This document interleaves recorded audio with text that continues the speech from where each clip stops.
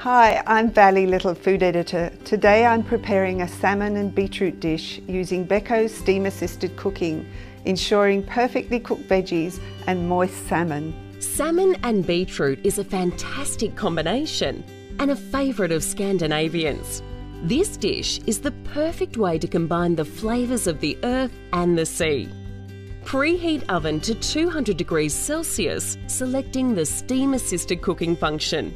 Thinly slice 500 grams of waxy potatoes. The first step for our Scandi salmon, I'm going to toss all our vegetables together with some olive oil. So I've got some potatoes, one bunch of trimmed radishes, some little baby beetroot and some wedges of red onion. So I'm going to douse them in a little bit of olive oil, give them a good season with salt and pepper.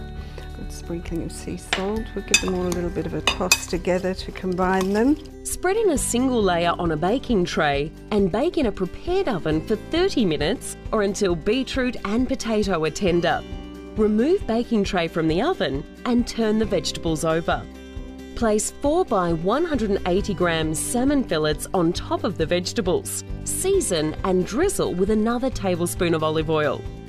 Return to the oven for 6 to 8 minutes or until salmon is cooked but still a little rare in the centre. Whip up a beetroot yogurt to serve with the salmon by placing 3/4 cup of thick Greek-style yogurt in a bowl and gently stir through grated baby beetroots. Season well and set aside until ready to serve. Our fish is ready, so all we need to do is plate up. I'm going to put some of these lovely roasted vegetables on my serving plate.